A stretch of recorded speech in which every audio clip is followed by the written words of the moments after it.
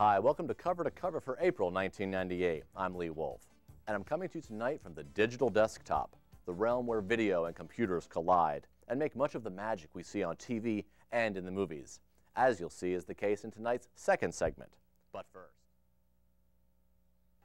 for those of you who saw the film The Last Broadcast, you'll recognize this set as where engineer Tom Bransky was interviewed. Well, in reality, this is our own studio here at Suburban Community Television in Doylestown, and that was our own producer, Tom Brunt, who also put together this next segment on these two local filmmakers and the first ever desktop motion picture.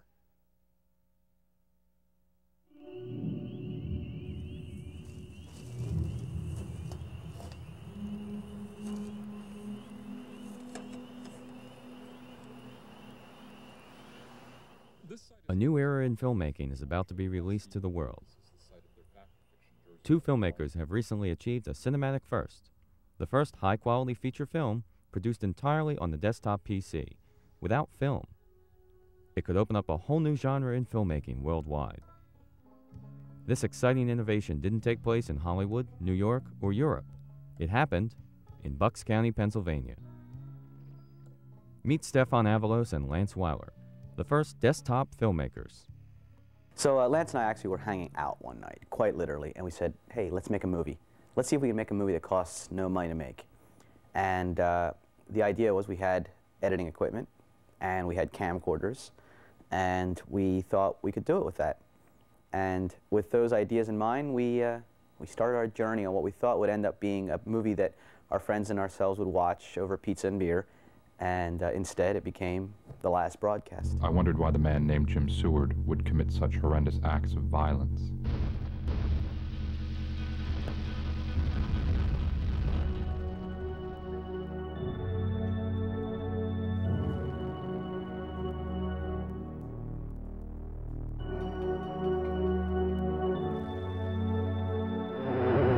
The story of the film is this. It's about a public access show called Fact or Fiction. Its two hosts, Stephen and Locus, have a paranormal variety show. Welcome to Fact or Fiction.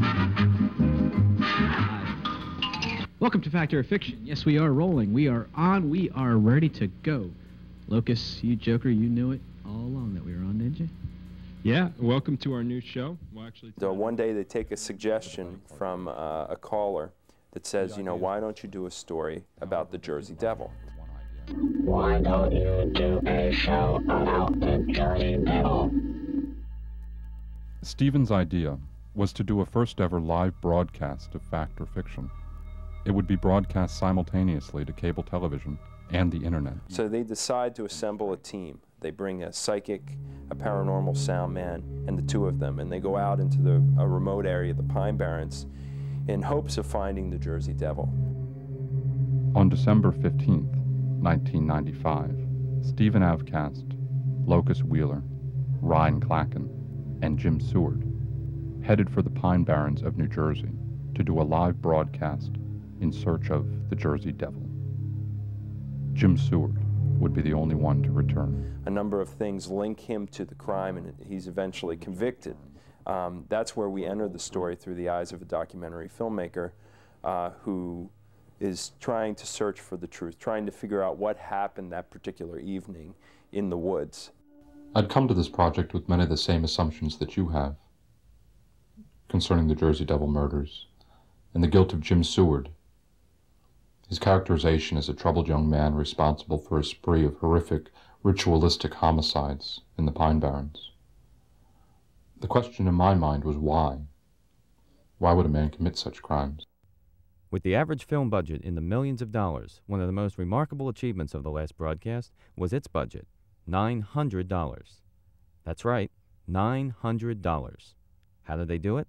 Basically, we made The Last Broadcast for $900. It was broken down into a number of different categories: tape stock, food, and gas. Everything else came for free. We used our family and friends as the cast and crew.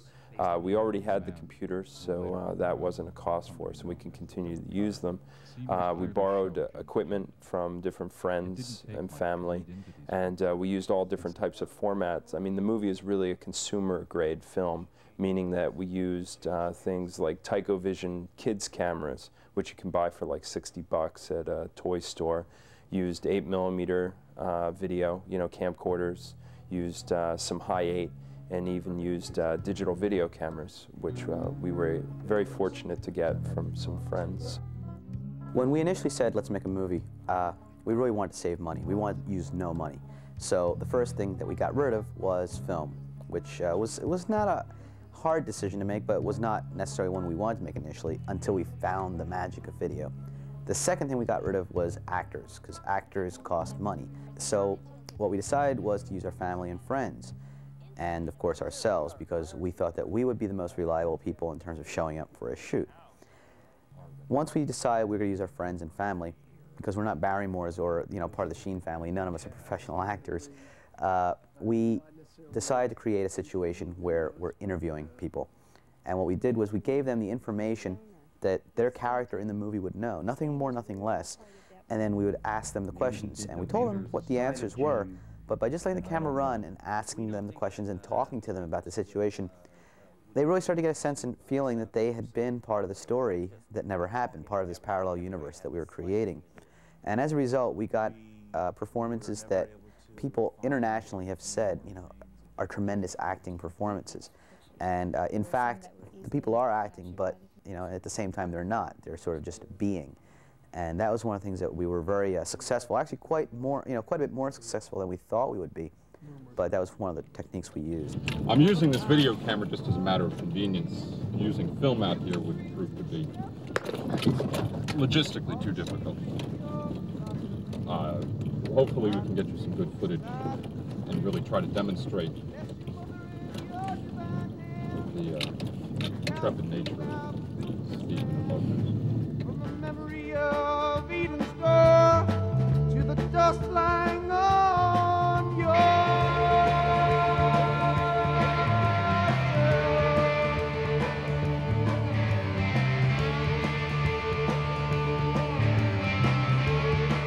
We're classically filmmakers, which means that we've really come from a film background, which means we really learned how to not run the camera because film is very expensive. With what we did, we kind of forgot about that and we could let the camera roll. And that was one of the best things that we could do for our project and one of the big advantages of shooting digital video. And that, in effect, let us become high-budget filmmakers because we shot about 27 hours of tape. Now, if that had been film, just the processing cost alone would have been $65,000, $70,000, so we couldn't have done it. So that was one of the big advantages, and in doing that, we were also letting time just, real time on videotape, and that was one of the things that was important for our story, because we're really examining time and how time can stop and start and be quickened up and slowed down on tape. So it can be dangerous, but since we did come from a point of time where that was not possible, we didn't overuse that, so that was just, we're really lucky about that. Classically, movies have been using computers now for, I'd say, 20 years in terms of using them a lot and not just as a novelty. Well, those computers used to cost $80,000, $100,000, $1 million. So when we call this a desktop consumer-type movie, this is a movie that someone could go out to a store, buy the computer, buy the software, and make the movie. That's what we did. And because of that, it was really, very cost-effective. We decided to use a lot of effects and transitions and things that exist with this stuff, and a lot of people kind of go over the edge with them and use them in really cheesy ways. And we try to see, when we made this movie, if we could do something where all these things would be incorporated, but not in a cheesy way, in a way that really worked. So we really tried to play with the idea of things that exist on the desktop and taking them to the, to the limit. Even before the completion of the last broadcast, the future implications of this desktop film were enough to garnish national and international attention. The film has taken us all over the place. I mean, what started out as a little $900 thing has been like a ticket to multiple places around the world. And we're doing the festival circuit with it right now. We'll probably continue to do that for the next year, and then we're going to do some non-theatrical things, showing it at different colleges and universities. And the web has really played an important part in the film. There's a character in the story. The internet was the first of two interests that would attach him to the Fact or Fiction television show. The second interest was a bit more obscure. The internet did play a very large part in the movie in terms of its life before, during, and after. We used the internet as a part of the story.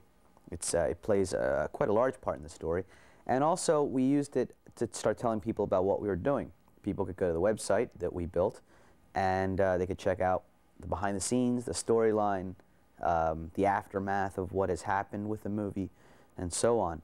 So it's been an invaluable tool, and because of the web, we've even got a nice list of people together for this digital tour that we're getting ready to put together, where we'll be traveling North America. The Last Broadcast made its world premiere at Doylestown's County Theater. Little known to most who saw the film during its week-long run was the place in movie history that was carved here, for it marked the first time in the United States that a feature film was projected digitally to a movie-going audience. The Last Broadcast was projected through a new state-of-the-art video projector, providing a very film-like experience, without being film at all. In the future, some may look back on The Last Broadcast as they do the first talkie, or the first color film, as an early pioneer that defined a whole new way to make movies. Perhaps the most encouraging words come from Wired magazine. Wired magazine listed us as one of the 25 people reinventing Hollywood, the new Hollywood. And I think that's the ultimate irony in this, is that we're not in Hollywood, and that is what the new Hollywood is going to be. People, it doesn't matter where you are, if you want to make a movie, you'll be able to do it. If you're out in the middle of a cornfield, in the middle of Iowa, you'll be able to make a movie. That is the new Hollywood, and that is a very exciting thing.